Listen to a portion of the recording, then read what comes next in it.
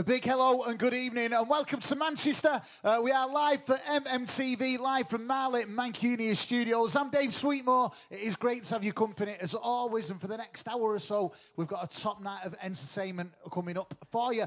Don't forget, we're live from Manchester. It is rock and roll television at its finest, so if you are watching this live, wherever you are in the world, or you're watching it again on our YouTube channel, please do be aware there may be a little bit of effing and jeffing if the kids are about. We're live on MMTV. We are live on music magazine site Jamazine as well. So a big hello to everyone who's watching all around the world on Jamazine. And of course, at MMTV, we are live here in association with High Violet PR and Plugin. So a big thank you to Sean and the team at High Violet PR and Plugin for helping us put this amazing show together. Tonight, live on the show a little bit later on, we've got live music from Suave Martyrs and the brilliant M40. Hyde Boxer Stacey Copeland is going to be live in the studio. We're going to be having a chat to her.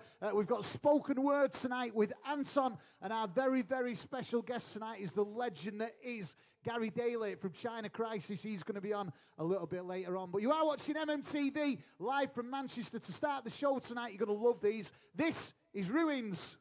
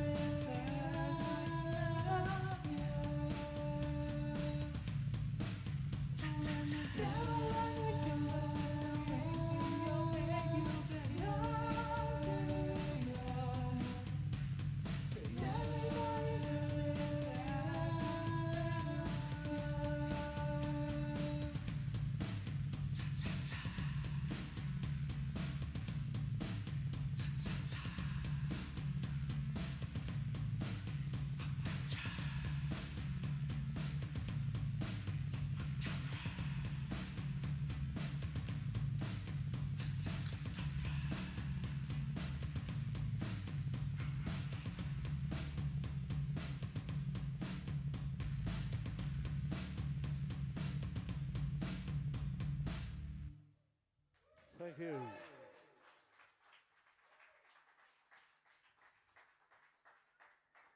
This one's called Last Nail.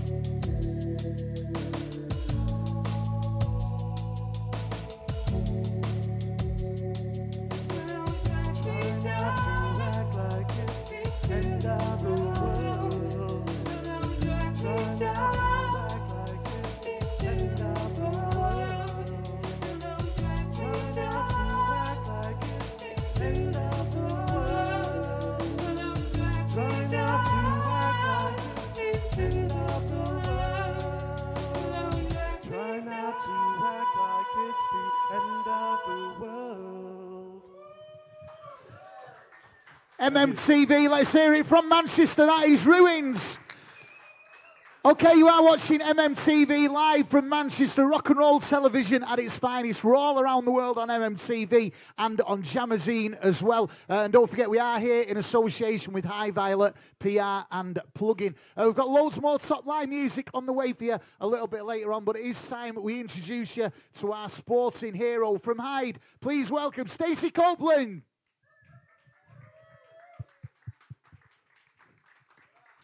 How are you, Stacey? Come and join us. Sit down. How's it going? All right. Just give you that. Thanks. Cheers. Good. Right. Now, obviously, you're here. You've come from Hyde. We're going to talk about your boxing career in a minute, but let's start back at the beginning. It wasn't all about boxing, was it? As a child, you got into football first, didn't you? I actually did boxing first. Like, my granddad ran our boxing gym, and my dad was a boxer. So me and my dad spent most of my childhood sparring and watching Rocky and stuff.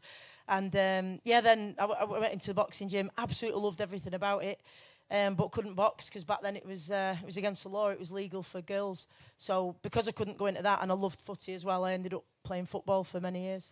So for your footballing career, you played for Doncaster Bells, and you're also called up to England under-18s as well. What was that like? You know, going from wanting to be into boxing, but you know, obviously you had a good talent at football. What were it like playing for Doncaster Bells and then England under-18s? It was just amazing. I'd always wanted to play for Donny Bells because they were pretty much the only team that were visible really as a kid watching women's footy. And there was 3 things I really wanted to do. I wanted to play an FA Cup final, play for England and play abroad. And I was dead fortunate I got to do all of them because I got to play in America and Brazil and Sweden, and just what an amazing experience really.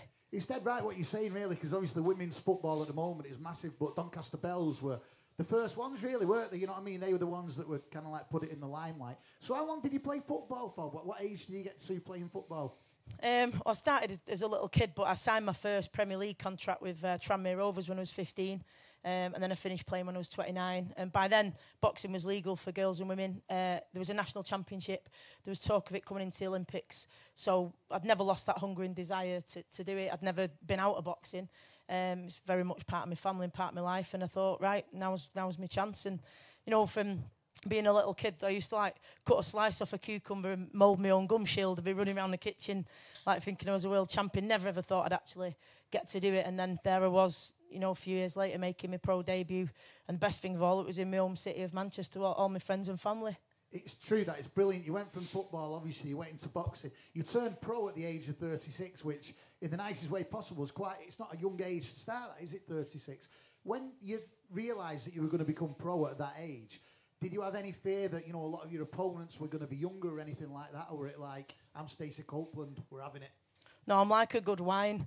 Just get a bit better with age. I think obviously people's reflexes and stuff's better when they're younger, but I think when you're older in sports sometimes, as long as you manage your body right, you know, eventually it breaks down. But mentally, what you've been through and what you've learned and your resilience is that much better. So I didn't have any fears about it. And to be honest, it comes to a point when it's that big. Some dreams are that big that the drive to accomplish it and do it outweighs any fears and doubts that you can have. I didn't realise it was so recent that, you know, female boxing became legal kind of thing. When you went from being football, you know, from football to boxing, your family at that point must have been really, really, you know, even though they were proud of you for football, but obviously, like you say, boxing, you'd been brought up with, so it must have been a special moment for them as well. I don't think my dad was too sure at first. So I got back I've been away my whole 20s, like playing football all over the place. And when I got back, he said, right, you're going to settle down now? And I was like, what are you on about? And he said, well, you know, settle. And I said, no, I want a box. And he kind of didn't say anything. Then he rang me a couple of days. We met up on Deansgate and went for dinner. And then he rang me a couple of days later and he went, right, I've had to think. And, you know, if you want to do it, then all right. And I went, I wasn't asking you, Dad. I was telling you that's what's happening. And I'll kick you ready if you don't mind. Yeah. So he was my coach as an amateur. And what a fantastic experience as father and daughter that we had, travelling all over the place together as coach and boxer as well. And then when I won the ABA title, that meant me and my dad were the first father and daughter to both win ABA titles. So it was a pretty special one for us. I was just going to talk about that. In July last year, your 5th pro fight, you went to Zimbabwe, where you became the first Brit to win the Commonwealth Super title. At that age, that must have been pretty special. Is that something you knew you could achieve? Yeah, I just completely believed in myself. Like I say, you know, you do have fears as a boxer. It is a scary thing. It's natural as a human being to be frightened of going into a fight with someone that's planned weeks ahead. Usually it's just a quick thing, and before you know it, there's a kebab on your head and you're having a scrap in the street normally. But boxers, weeks ahead, you're planning it. You, aren't you? All right, the chippy then, sound a bit posher. Outside, you know, a restaurant with caviar on your face. But yeah, it's nerve-wracking. But again, I think because I know why I'm doing it, I want to inspire other people, particularly want to pave the way for the next generation of girls and women coming through in the sport. You know, I want to push things in. The most important thing about that ended up being, I mean, it was massive over there. There was 100 million people watched it because it was on their free sports channel across the continent. Obviously making history, there was a big pressure, but I knew why I was doing it because I wanted to inspire and pave the way. And you've got to step up when those moments come. And there wasn't a belt after it. That was the hard thing. And when I got back on the Monday from Zimbabwe and spoke to the head of the Commonwealth Boxing Council, and he said that there wasn't a belt because the manufacturers of the replica belts had stopped producing them. I said, what's that got to do with me? He said, well, we do replica belts for women and real belts for men. So I said, right, okay. So I said, why is that? So it's still stuck in the past, yeah, isn't it, in yeah. a big way? And then he said, oh, well, there's more money in men's boxing. I said, I know, but if there wasn't going to be a belt, you should have given me that option. If it meant paying with it for my own money, I'd have done it. Because to be honest, the worst thing wasn't straight after the fight, not having the belt in the ring. The worst bit was getting back to Manchester Airport. And I hadn't told anybody that I didn't have a belt. I didn't want to put a downer on it. Everyone was buzzing like, bring the belt, bring the... People would have presumed, wouldn't yeah, they? and I got to the airport everybody had come as a surprise, like loads of my mates, loads of my family. I didn't have the belt, and that was a bad feeling. But so I said to him, right, what's done's done. How quickly can I have a real belt? And he said, well, they're expensive, so unless you've got a sugar daddy, you probably won't be able to have one. And it's difficult to put into words, really, how that feels when somebody, you know, speaks to you like that. But, you know, although it was a bad experience, I was the right person for it to happen to, because, you know, I'm of that age now where I will speak up and use my voice and challenge stuff. And now there is a Commonwealth title belt for women. So, thank you. Because of Stacey Copeland. So I forgot the belt. I forgot to bring it. I meant to bring it. You should have brought it. I totally forgot to bring it. I was in a rush. I want to talk about the last 12 months since that fight in a few minutes. But first of all, you've had a pretty special career from being a young girl through the Donny Bells, through the England under-18s to football. I'm going to ask you a dead-hard question now. What would you say your highlight of your sporting career is? Winning the European silver medal in the amateurs, because I can't begin to tell you what that felt like, standing on that podium with a medal around my neck, watching my country's flag be raised when I was banned from the sport as a kid. And I remember being, like, as an 11-year-old, when you usually get to do skills bouts and that, and saying to my granddad, I'd done everything that my little lad mates did in the gym, so I just assumed I'd box them. And I was like, right, granddad, you know, I can get carded now. And he was like, you can't box, kid. And I went, what are you on about? And he said, oh, it's not allowed for girls, it's illegal. I couldn't believe it. So to have that moment of not only boxing for my country, but to win a medal and, like I say, just be part of that ceremony was just, I can't even put that into words, so it was just an amazing feeling. It's quite some story, that, and you really, really did make history. So that was July last year, your fifth, you know, professional fight, Zimbabwe, first ever Brit to win the Commonwealth Superweight title. After that fight, though, injury struck. What happened? I had to have my tendon in my hand repaired because she was a proper unit and she had a dead hard head. So proper unit. Yeah. So it knackered my hand, so I had to have my tendon repaired. And then I was just in my third spar back in January because you can't punch for 3 months after that. So we'd done everything one-handed and kept training. It was going well.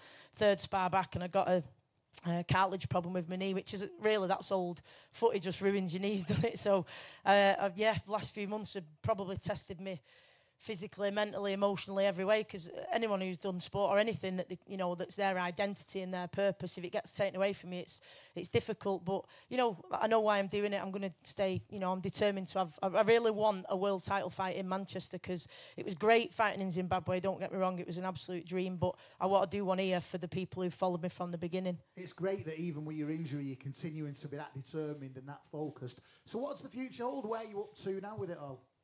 Well, in terms of boxing, that's my main focus, is getting a world title fight in Manchester. Outside of that, I work in a school 3 days a week at Parswood in like Burnage, Didsbury. And also I do a lot of public speaking, which I love, it's a real privilege. And then also I've just submitted my charity Pave the Way to the Charity Commission. So that's about gender equality for both boys and girls, because I know and I truly believe that talent's universally distributed, but opportunity isn't. And that's if you're a boy. As you've proven in your life. Yeah, and that's it. And, you know, we're working with a young lad at the minute who's a top ballet dancer in the country, and his story's exactly like mine in terms of stigma that he's faced, but the other way around, and it's just not right. We can all have a laugh about stuff, but when you think about taking away the thing that makes him the human being that he is, that's like taking boxing off me. You know, when you think about the amount of people that haven't had these opportunities to have the life they want and follow the passions, you know, whether you're a boy or a girl, you should be able to do what you love, do what you enjoy, do what you're passionate about, and not be limited by these daft gender stereotypes. We need to get rid of them. Many girls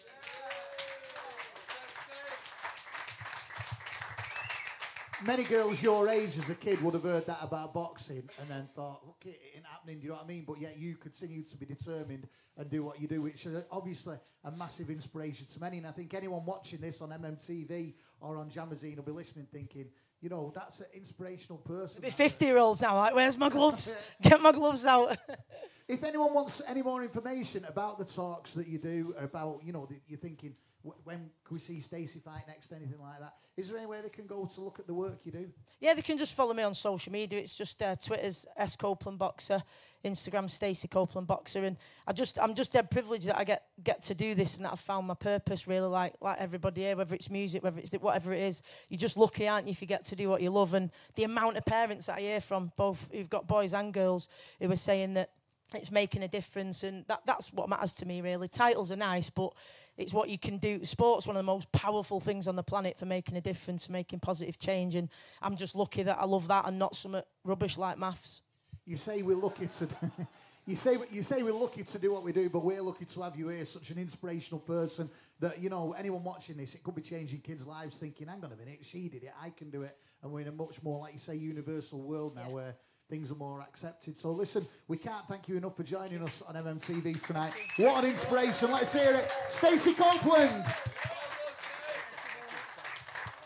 Yeah. Stacey Copeland, everybody, an absolute inspiration from Hyde, boxer, footballer, and now inspirational speaker as well.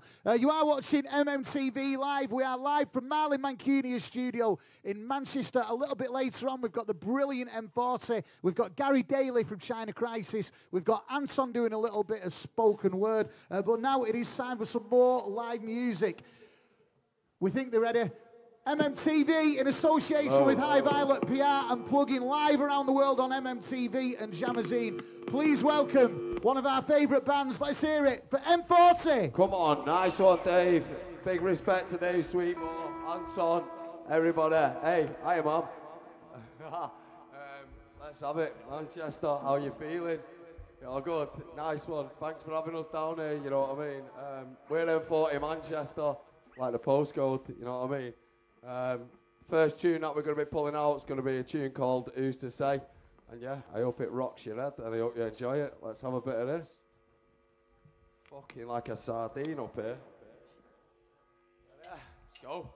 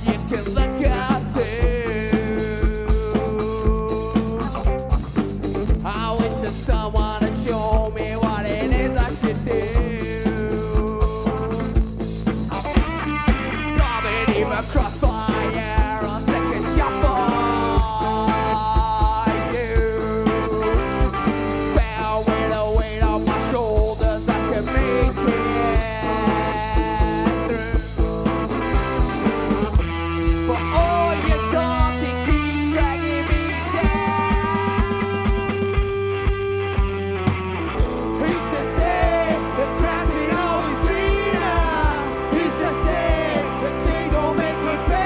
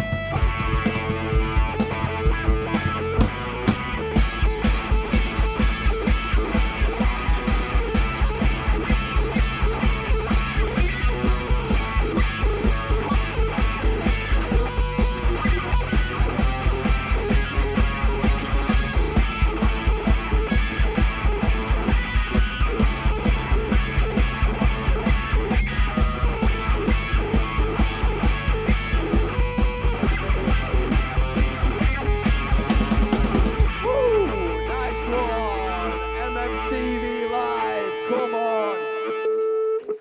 Cheers, guys. Nice one. Whew. Sorry, mate. I'm knocking him out of tune all over the gaff with my elbow, my shoulder, my knees, my toes. Anyway, yeah, thank you. Big respect. Top one. What we're doing next? What we're going to throw out? Falling, yeah. Well, this is our single. You probably heard it 1,000,003 times because we played it everywhere. Thanks to Dave. He smashed it as well. Big respect on 96 point, whatever it is. Sorry. But it was on Rev. It was on fucking Rev. This is Falling.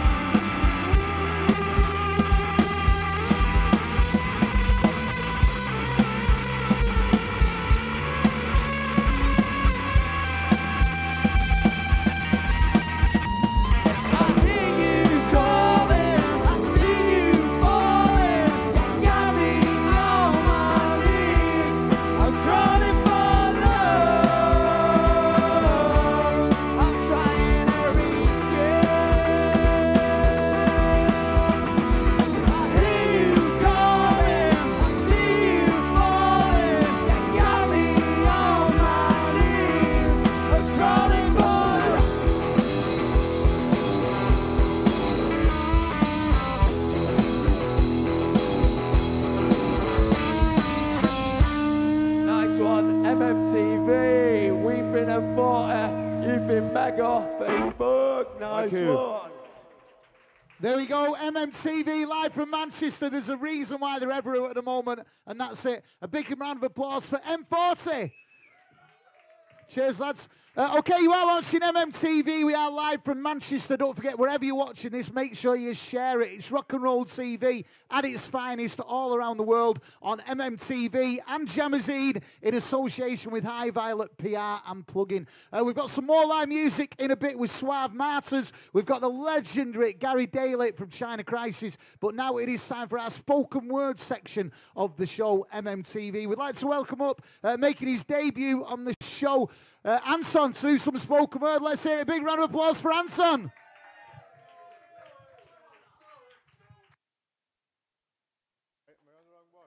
Can you hear me? Yeah, right, sweet. Right, anyway, all those that know me, they've been taking pictures out the back because I'm proper nervous. I'm usually on the other side of the camera in this sort of shit, but tonight I'm going to come up. I haven't felt fucking this nervous about being up since I watched Brokeback Mountain. Anyway, special thanks to our sponsor tonight, Fred Perry, the biggest brand to come out of Stockport since Manchester City. 1 minute, because I'm not like them proper poets like Carl Hildebrandt, the twat, who has a notebook. I'm up to date, I have a bit of technology. So anyway, I have to read it because I've got the memory of a fish. So this first one, all right, I've got to do two for you tonight, right? This first one's called Shameside. It's about growing up in Tameside, or the inner suburbs of Manchester in the late 80s or early 90s, being a kid around Hyde and areas like that. You all relate, Stacey. You're from Hyde, aren't you? Right, so you all know all this. I'm from Newton, so I know. I know, yeah, I can't help it. Right, anyway, so, shush everyone, this is really important to me. I've never done this shit before. Right, are you ready? Right, anyway, we'd walk to school avoiding the glue sniffers, sucking bags in doorways. They'd give us some shivers. My mum, she'd always say, stay away. Son, I can't be arsed driving you. Will you just go the long way? And we all had a graffitied hold all that was made by a company called Head, until one of your best mates said, that logo is an upside down tit, you dickhead. And with it playing record to get new tunes from the TV, and remember every household who listened to Key 103. And we had a pop man, a fish man, a video man, a lone man, even a sunbed man. He'd drop off a bed with red goggles and your nan would get a tan. And remember what he called your milkman? He called him Ernie. That's what we called him on our streets. He was a legend, he was fast on his feet. Fucking had to be. And on Fridays, we drink 3 litres of cider in the den that we made and gave a name. There's no FIFA 90. British Bulldogs was our game. And we all knew our phone box number, because they were our phones. If it wasn't for you, you'd get a door knock, not one of them ringtones. And our PE teacher, he hid the fact that he was gay, but his pink shell suit and his blonde moustache gave him away. But he's come out now. I'm quite glad, because that's okay. And remember CB radios? Our handles all ended in posse. The local dealer was an expelled kid from the top block called Mossy. He'd sell his teens in fivers to the kids that were skivers and double dip strawberry LSD. If you bought 2, he'd give you 1 free. And we put 50p in our tellies from radio rental. When it ran out, there was no need to go mental, because we knew how to open that little box, remember, with a pen or a pencil. And our electric meters took tickets that were little paper cards. You could cover them in Tipex just for a few extra yards. And remember grot bags? Rent a ghost. No wonder we're fucking cranks. Ringo Starr wasn't a drummer back then. He was Thomas the Tank. And our DJs played their sets on vinyl. And our noisy neighbours were never in finals. We'd eat marathons, not Snickers. On our feet we wore Fila boots or kickers. But our memories, they were all made of laughs. No wasted time taking photographs. But it's a different world that the kids live in today. But I'll always be grateful we grew up with nothing, but we grew up in this way. That's that one. You all right? I'm getting booed off yet, or what? Right, I've got one. I've got one more, and then I'm going to fuck off and leave you all to it, right? This one's about MMTV, because we started this show a year ago. So this is an ode to MMTV. It's Rope for Luck, and it's written by me. All right. So it's been a year since Neck and I had an idea for a show. It's raw, it's live, and it kind of goes with the flow. But to me, what makes this show so brill are the bands that come here and give us a thrill. And sporting stars of old to ones at the top of their game, from our unsung community heroes to our city's big names, and to our crew, our sound man, Kieran Lee. You'll spot him running around like he needs a wee. And to our host, Dave, he's one cool cat. Ignore that proper poet, remember him, who called him a twat. The only thing on this show without any flaws is our host, Mr. Dave Sweetmore. And where would we be without our G? She's our queen of MMTV, and our photos don't really capture what we want to see. And Kai's a guy who mans our camera. You'll find him out the back smoking ganja. And to our fat neck, the master at being our top caster, he gets your guests like Sean Ryder, and he sometimes gets him here without any fucking mither. And our regulars, too many to mention, but Linda, Ray, Mandy, that 219 Buster Stockport fucking comes in handy. And if there was one future guest that we could pick, that's our holy grail over there, King Eric. So thanks to all the guests, bands, fans, Do us a favour, will you? Go and fucking buy some cans.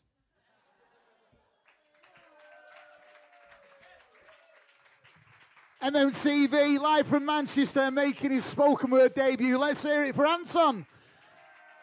And as Anton did just mention, we are coming up to 1 year old. So our next show, which is going to be in 2 weeks' time, is going to be a special show, as it will be the first anniversary of the MMTV. So once again, we're live from Manchester on Jamazine and on MMTV with High Violet PR and plugin. Our next guest is a gentleman who over the years has created 7 studio albums with his band, as well as 20 singles. They've been going for 40 years. Please welcome up to the MMTV stage from China Crisis, the one and only Gary Daly.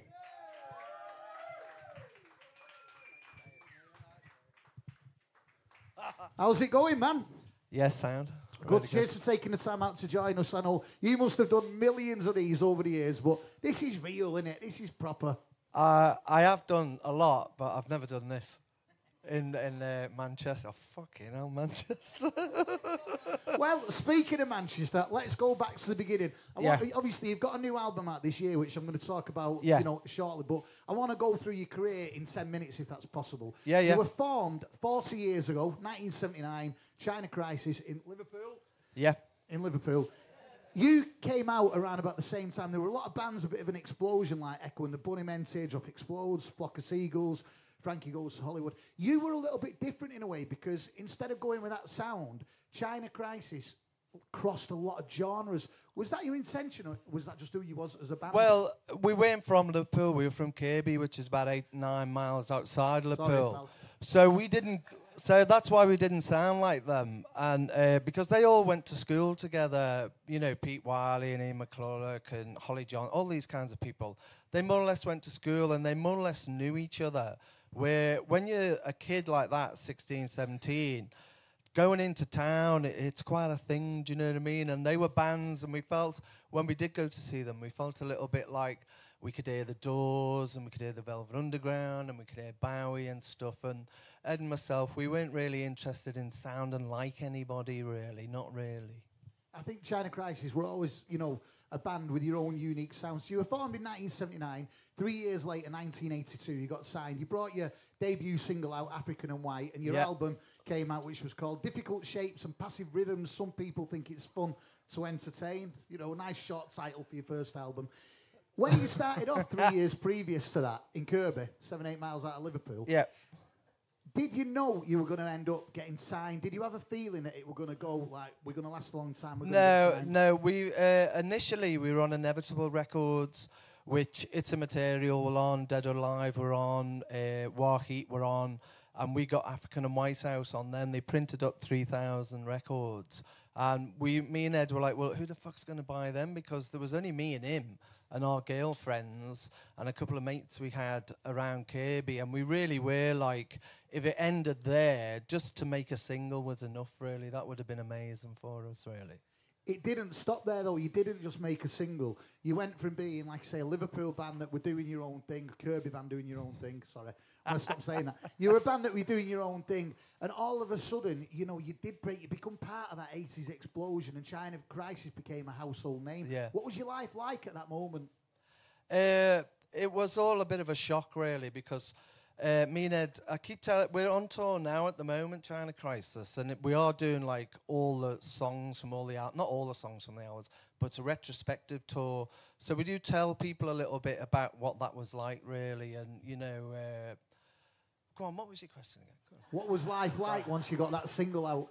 How did it change? Right, so what I've been telling people when we've been on the road is me and Ed didn't need to fucking go anywhere. We were happy as Larry and Kirby with our girlfriends, just writing the songs. And when we got signed, I think we'd only done 4 or 5 gigs. So when we had to start going to London, we were still writing the first album. And when we went to London, we weren't that impressed, really. And we were fucking miles away from home.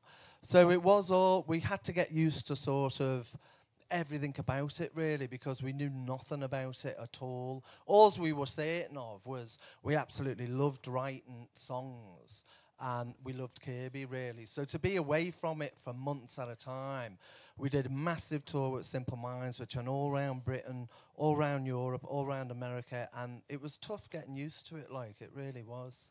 You're busier now than ever, which we're going to talk about in a few minutes. Yeah. But I want to fast forward 20 years from when you started to 1999 and the tragic death of your drummer, Kevin Wilkinson. Yeah. At that point, you know, did you think there was a future for China Crisis? Well, yeah, because at that point, if you imagine we'd left Virgin in 1990, and Kevin had been a water boy, he'd been in Squeeze, he'd been in the Proclaimers. He'd been in a lot of bands, hadn't he? He was offered work with Bonnie Raitt and stuff, so he was sort of like, we always, Kevin used to leave the band every time we did an album. When we finished the album, Kevin would always go, I'm getting off.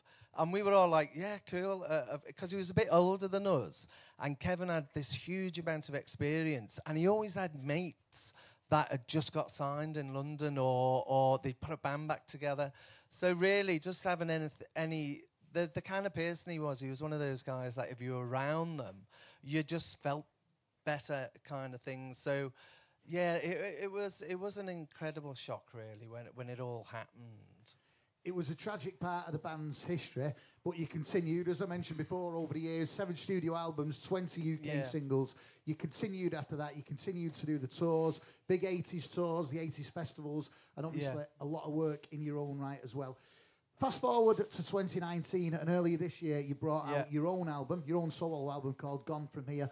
Why have you brought that out as a solo album and not a band album? Well, it was a bit more personal, really. And when you're in a band, the whole thing of being in a band is you have to compromise a bit, and you have to, once you offer something up, there's a whole team of people that make it happen. And I wasn't particularly interested in that, really. I'd done that all my life, really, and I wanted to just sort of say something that was nothing to do with anybody else and just sort of myself, really. Sounds a bit selfish, but it's not really. I think after 40 years, it's not selfish to be able to do and I was wanting to do it years ago, sort of around 2012, 2013, and that's when all those crowdfunding platforms arrived. So every time we were gigging, people were saying, when are you going to do a record? Why don't you do a record? And me and Ed sort of like, I turned around, I was on my solo album, and I turned around and said to Ed, you know, there's nobody crying out for a Gary Daly record, but they really do want a China Crisis record. So let's try the Pledge platform, and if they raise the money and they want us to do it, we'll do it. And that was a great success for us. So then Ed was always of a mind, it'd be better if you do it after that, really, you know, and he's been great about it, really, absolutely great. So your album, Gone From Here, which got released earlier on in the year, how have China Crisis fans took to that, the fact that you've done this solo record? Yeah, they've been great, actually, and it's all around the world, from sort of like Fiji to South America to Norway to Sweden to Germany to Spain to America, and I find it fascinating, really, because I'm like, well, how's that happening? You know, it's like, it's just a little record that's been made in Liverpool. You've not just stopped there, though. There's also been a remix album brought out of it over the last few months. Tell us a little bit about that. Yeah, well, the idea was to, basically, I like the idea of collaborating with people. That's the whole, I mean, the whole thing about the album is that I've worked with a lot of new people. And then the idea of sort of fucking about with your music was like always interesting to me. So I had friends who in Wave Machines, they were a Liverpool band who did 2 great albums. Then there was I was put on to a girl from the Deers in Montreal in Canada, and she said, my daughter basically said to me, Dad, this song would make a great French disco kind of song. And I didn't know anybody who sang French, and I was looking all around Liverpool, couldn't find anybody. And somebody put me in touch with Natalia from the Deers in Montreal. So I sent her the track, and she'd sang it and sent it back, and then we worked on it a bit. And then there was a few other people that I was interested in, you know, mixing it. So it's an EP, really. It's about 5 tracks from the album, and you can stream it and stuff, but it's a bit sort of, I don't like being too involved with it, because I had nothing to do with it other than ask people, would you like to mess with it? And then when it came back, I was sort of like, oh, that's great, really great, but it's sort of like, it's a thing of its own, really. You know, I wanted all the artists who were involved in it for it to be for them as much as me, really, so that they could go, oh, I got to work with Gary, and this is what we did, really. So you know, as well as 40 years of China Crisis, your solo album that came out earlier this year, Gary Daly's Gone From Me. I was talking to you before off camera. Yeah. And as a band, as a man Gary Daly, and as a band China Crisis, you're busier than ever. Yeah, we've never been so busy, but we have worked hard. We've really slogged away for the last sort of 10, 15 years. If you imagine when we left, every time we were on Virgin, between 81 and 90, the only time we went out and played was to promote a record. So we didn't, so when we were, we left the label, well, they used to call it drop by back then. So when we were dropped by the label, fuckers. Do you know what I mean? Fucking hell. We didn't have an audience. I mean, me and Ed were quite relieved, actually, not to have to be in it for a while. And we took a few years off where we were writing. But the whole idea of we didn't have an audience, really. So when we were sort of proper skint, and we were sort of looking at each other and we were a bit sort of, well, what can we do? It was go and play the songs, really, that we'd written. And we learned to really love it again. But we didn't have an audience, and we really were playing fucking SH1T gaffs, and up and down the country, up and down the country, up and down the country. And then the next thing you know, we'd sort of developed into this other kind of band, really, that isn't the same as Go West or, you know, ABC or these kind of acts that are quite big, actually. And they still play theatres and stuff. Me and Ed are not really, our thing isn't like that, really. I think of it more as sort of, it's a little bit music hall now, whereas we have a laugh and we prefer it a bit smaller than a bit bigger, really. Although we do play those big 80s festivals. Do you think because you're doing what you want, do you think that's why China Crisis have managed to keep the credibility over the years? Yeah, and I think a lot of it is down to Ed, because he sort of manages the band. And I always sort of credit Ed with keeping the band on the road for all this time, because I'm sort of the no guy, and he's the yet guy. And yet always wins, doesn't it? It's one of those things. Who's saying no? You fuckers, right? Well, you're not. Who's saying yet, right? Well, that means it gets done, really. So obviously, you've got your solo album out, which you've been busy with, you know, rave reviews and everything. Yeah. Talking to you before, you're touring the world with China Crisis. What does the future hold for Gary Daly and China Crisis? Well, I'm a granddad now. Congratulations. So, which is, I should imagine it's a bit like having permanent #1 records kind of thing. So I'm sort of like thinking, I have my granddaughter 1 day a week. I'm thinking I don't want to get too busy because I want to enjoy all that. And I don't know. I don't know. You still living in Kirby? No. I do live in Liverpool now. Here we go. It's come out now, hasn't it? You were sick before for that.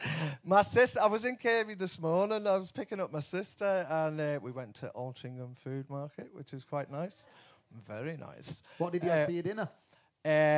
Well, do you know what? I was telling my sister Paula, who still lives in Kirby, we walked round and I was showing her all the stuff, and I'm going, that's pizza, they're meat pies.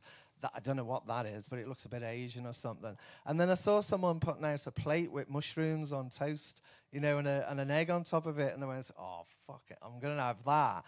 And then when I sat down with our Paula, I was saying, mushrooms on toast? When did that happen? Because I can remember seeing that for the first time as when me and Jean had left home, my missus, and it was, you know, it was still the 80s, and there was a little cafe around the corner, and Jean ordered these mushrooms on toast, and I was like, what the fuck is that, mushrooms? I'd never seen the likes. People in Manchester have been having all kinds of mushrooms over the years, honestly. Yeah, I know. I've seen some of them as well, actually. My mate's just been to Wales, and he picked some lovely ones, and he actually showed me the dose you need to take for just a gentle, mild trip kind of thing. They look lovely, actually. But I won't be having them. As well as an amazing back catalogue with China Crisis, like I said before, 7 studio albums, 20 UK singles. Gary Daly's solo album, Gone From Here, is out now.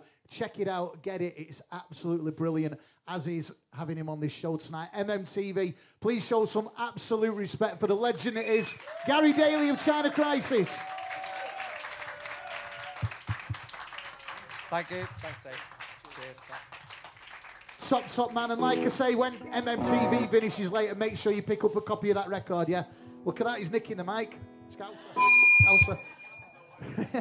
MMTV, we are live from Manchester, all around the world on MMTV and Jamazine with High Violet PR and plug-in. It is time for our final live act of the evening. A band who need no introduction whatsoever.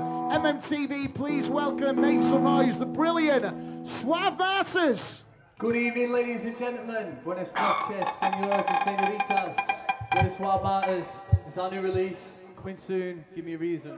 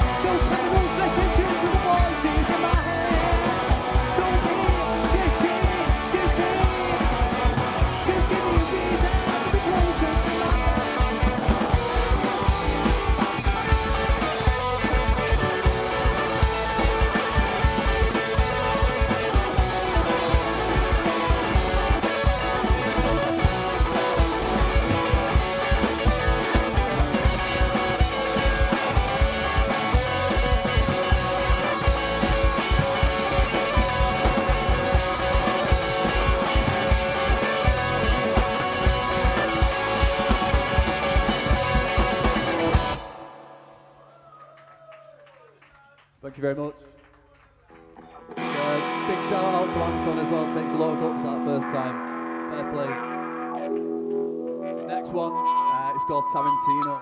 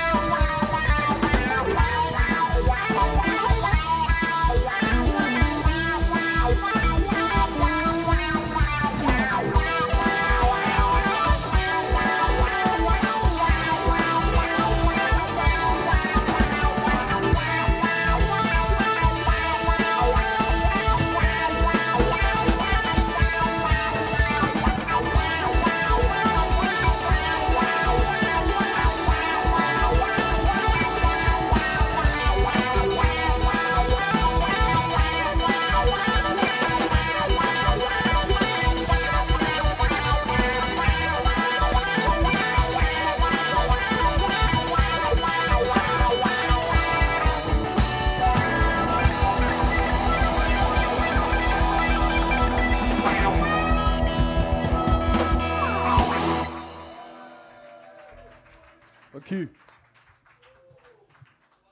There we go, the brilliant Suave Martyrs. A massive thank you to Suave Martyrs and, of course, our other live music guests tonight who have been M40 and Ruins. A massive thank you to our guests tonight, Stacey Copeland, Anton, and China Christ legend Gary Daly. You have been watching MMTV. We have been live around the world on MMTV and Jamazine in association with High Violet BR and Plugin. Thank you for tuning in. Make sure you share this. Let's get everyone watching it. Rock and Roll TV in Manchester. And don't forget, all of our previous episodes are available on YouTube as well. But thank you for joining us tonight, live from Marley Mancunia Studios in Manchester. Our next edition is 2 weeks tonight on October the 31st, Halloween, which is also going to be a very, very special edition because it is our first birthday party, 1 year of MMTV. So make sure you follow us on all the usual social media sites to find out what's going on and how you can be in the studio audience. But thank you for joining us tonight live from Manchester. I've been Dave Sweetmore. We'll see you back here 2 weeks tonight. From all of us here at MMTV, good night.